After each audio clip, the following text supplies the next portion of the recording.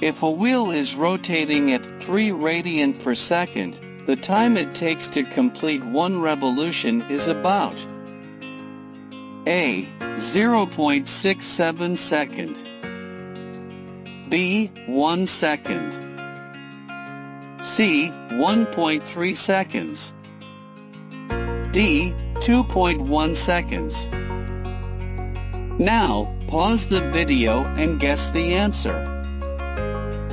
The correct answer is option D. 2.1 second. Explanation. The angular displacement of a body rotating with angular velocity omega is given by theta equals omega t. T equals theta over omega. For one complete revolution, theta equals 2 pi radians. Using omega equals 3 radian per second, we get the answer t equals 2.1 seconds.